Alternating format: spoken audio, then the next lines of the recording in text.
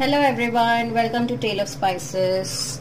Today I'm going to make raw banana curry, and this is one way of making the raw banana curry, the South Indian way.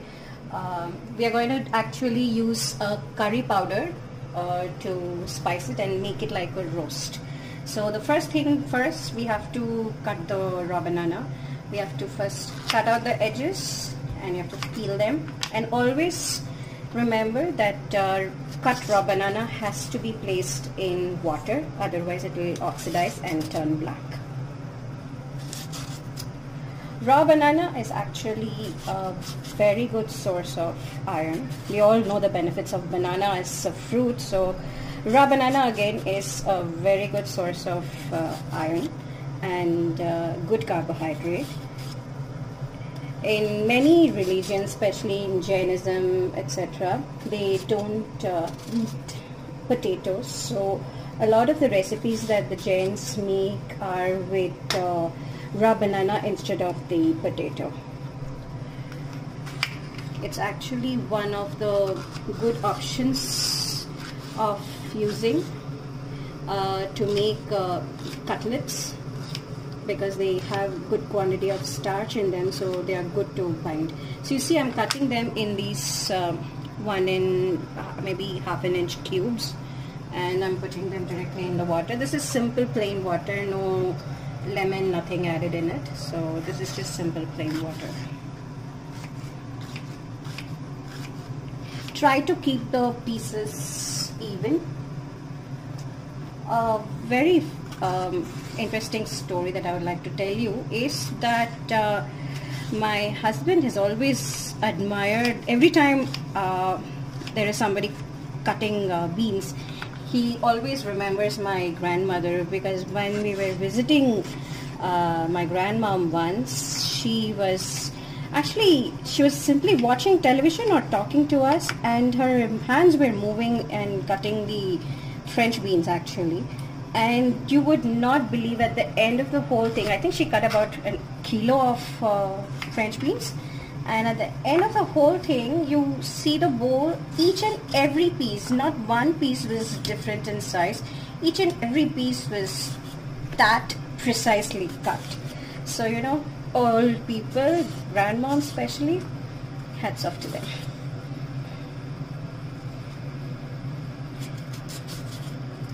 You know, raw bananas, my mom, my perima, they all used to make a powder of the raw banana too, you know, which we used to mix up with hot rice and ghee and eat it up as a, you know, one of the dishes to eat with rice.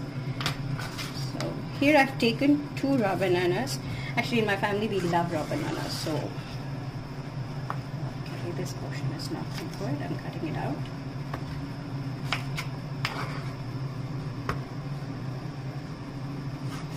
And again, your raw banana, whenever you're cutting, your hands would get sticky too. So, you know, if you want, you can oil up your hand before you cut it, because, you know, they tend to get a little sticky.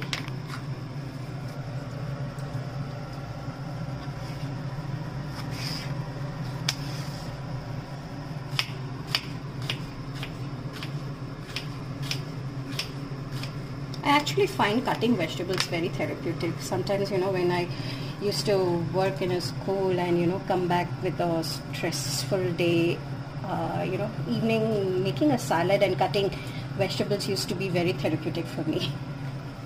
So here I have a pan, and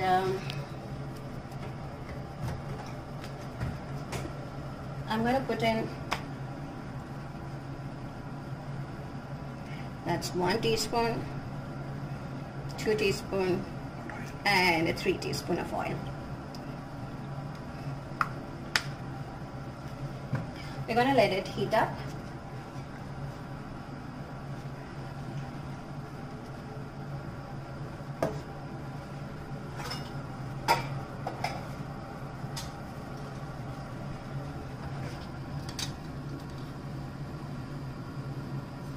Once it's heated up, I'm going to add in mustard seeds. This is about ½ teaspoon of mustard seeds. let it splutter.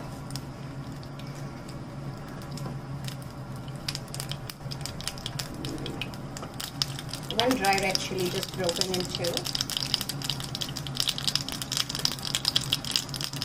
Hing, turmeric. Hing and turmeric about half a teaspoon. Hing maybe 1/4 teaspoon. I'm just going to take the raw banana pieces from the water and drop them in directly. It's okay if it's fluffy.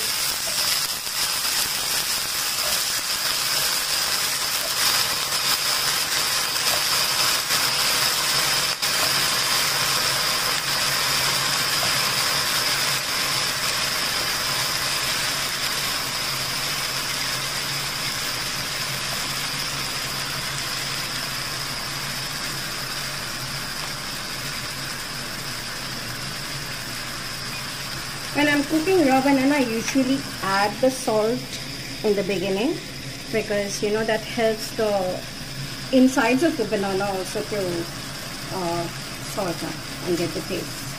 So I'm adding about 1.5 teaspoon. Please use salt to your taste. Some people like it a little salty, some people don't eat salt, so choose accordingly. And I'm going to give it a quick stir.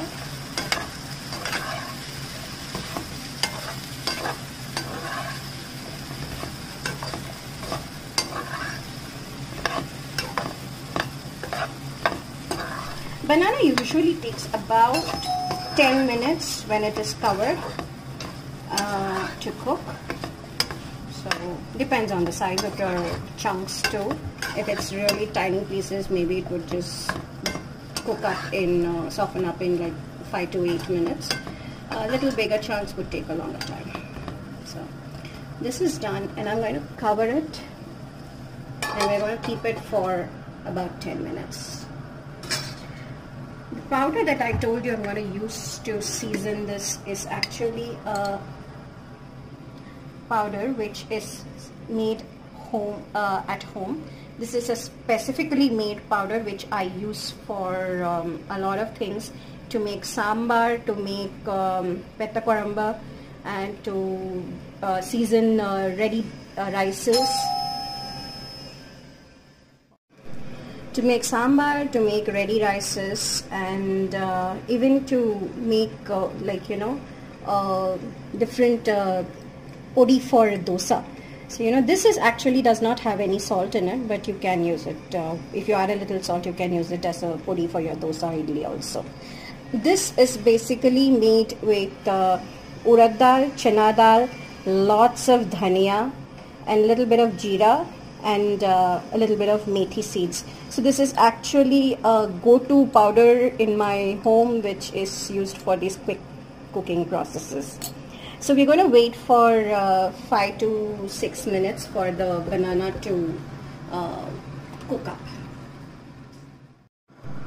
After about 7 to 8 minutes, we are going to check if these have cooked.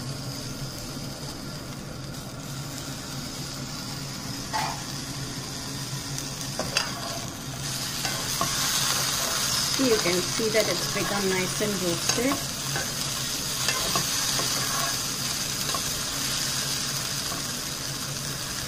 There, it's cooked. At this time, I'm going to add that curry powder that I said.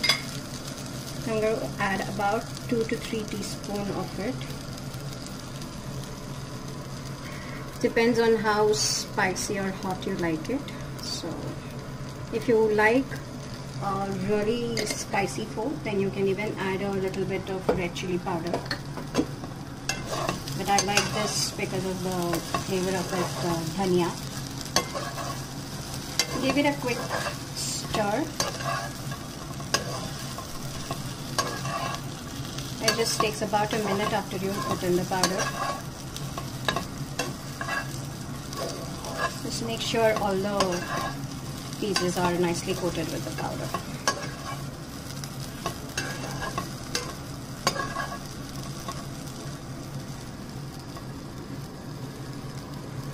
Ta-da!